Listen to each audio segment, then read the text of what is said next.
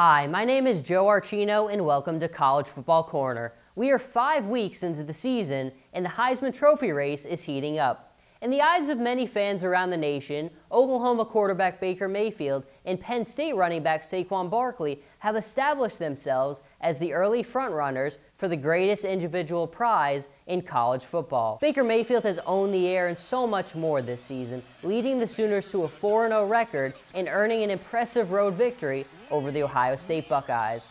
Mayfield has passed for 1,329 yards and tossed 13 touchdowns through the air. He'll have more chances to prove himself with matchups against Big 12 heavyweights, Oklahoma State and TCU. Now over to Penn State stud running back Saquon Barkley, who has helped lead the Nittany Lions to a 5-0 record. Barkley has rushed for 574 yards and 4 touchdowns on the ground. He's been just as lethal as a pass catcher, compiling 386 receiving yards and 2 touchdowns.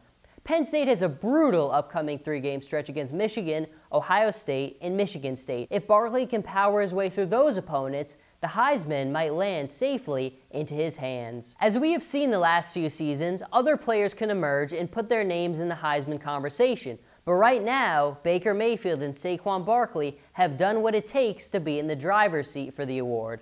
Time will tell if they can sustain their momentum through the end of the season. For College Football Corner, I'm Joe Archino.